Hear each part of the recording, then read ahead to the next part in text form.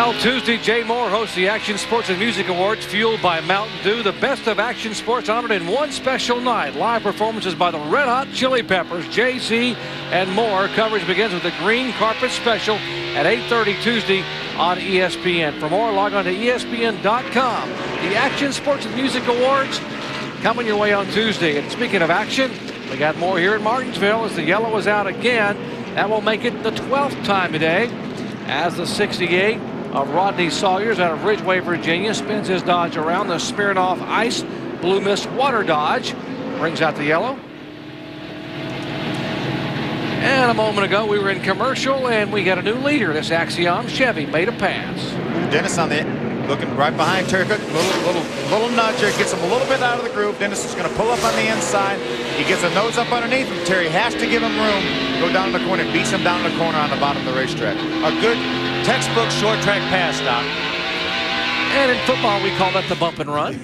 And again, that's four fresher tires versus Terry Cook's 2 fresher tires. So that's a 4-tire versus 2-tire pass also. And you saw Setzer's last win coming last June at Memphis. And Carlos Contreras, who had such a great run going, just a moment ago pulled down pit road in the Hot Wheels Dodge, and there was some smoke from beneath the rear of the truck. And typically at Martinsville, when you see smoke coming out of the rear, you think of one of 2 things: gear and brakes. Exactly right. This is probably the toughest racetrack on the circuit for gears and for brakes. And we have a tendency to lose a lot of gears at this racetrack, more so than any other racetrack that we run. And well, Howard Comstock and Company will check it out. We'll check with them in just a moment. We'll take a quick break and come back. It is Setzer, Cook, Bliss, Star, and Daughter, the top 5.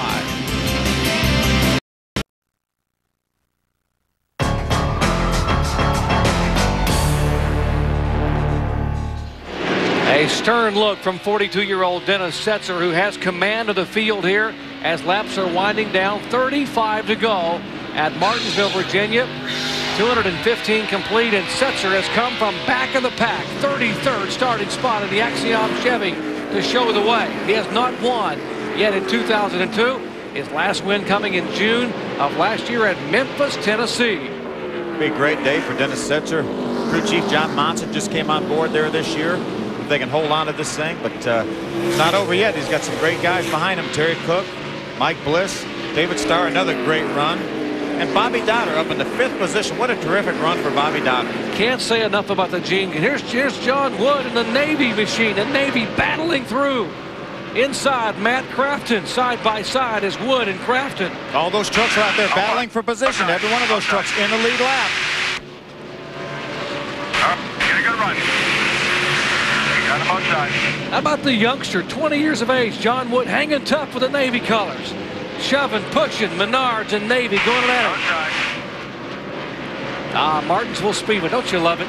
Absolutely. You know John Wood would love to have a great run here, 25 minutes from home. 1-year anniversary of his very first NASCAR Craftsman Truck Series start. He began his career here in the trucks a year ago. And here's a possible pass for 2nd spot. Mike Bliss on the outside, going to pass Terry Cook. Here comes David Starr. That is 2nd, 3rd, and 4th. Bobby Daughter, by the way, back in 5th. Here comes Starr on the inside of Cook. Whoa, there's nearly contact as Starr jams on the brakes, or else he would have gotten Cook in the quarter panel. Good heads-up move by David Starr. He definitely would have spun out, turned it down in there, and probably himself. I think Terry's feeling the effects now again of the 2 tires. He's done a great job. He held the lead for a long time, but I think the 2 tires are going to get him. And there's Crawford, Quapple, Brendan Gaughan, Jason Leffler. Now Crawford goes to the inside, and there's contact. Crafton trying to hang on. He hangs on. Brendan Gaughan taps Leffler. Now the contact between Leffler and Matt Crafton. Brendan Gaughan now on the inside. Kenny Schrader's in that battle too. He's still in the lead lap. There's Kenny's Federated Auto Parts Chevrolet. Folks, if you like this, tune in to the NASCAR Craftsman Truck Series. We got 19 more of these things coming your way. Kenny Schrader says, I've got damage from my buddy Andy Petrie, so I'm going to rub on somebody. It doesn't matter to me. I got to find somebody to hit. Let's see that bumping one more time here. They're coming off the corner. See Matt Crafton get run into from behind by Brendan Gaughan. Did a great job of saving the truck. Brennan had to go to the inside and miss Matt Crafton. Jason Leffler had already committed to the inside. They made contact. You're keeping score at home at 62 into the 68, off the 2, into the turn. 88. We got an 88 in there somewhere. 88, yep. Now there's some contact between the 14 and the 50. Right. That's a battle for the 6th position right there. John Wood in the 50 Navy truck in 6th. Rick Crawford in the 7th position. You think his granddad Glenn and his mom and dad Eddie and Carol are enjoyed watching their young man doing this? It all depends. I'm not sure they're enjoying it right there with a little contact, but he's having a great run, though, doing a terrific job. But he's taking it, but he's also dishing it out a little bit, so that's pretty good for a young driver. Here goes Crawford back by. Now we'll see if Wood can catch him again. Down inside of 25 laps to go, so every pass right now is probably going to mean a position. So, and there Travis Quapple now tries to come up and make a move. Quapple, as we got some action back in a turn, there is Brian Rose in the 4 truck again. The Sunclair Energies Dodge, and that will bring out caution number 13, putting us 2 away from tying the record. Not a record we want to tie, by the way. Brian's going the wrong way again on the racetrack.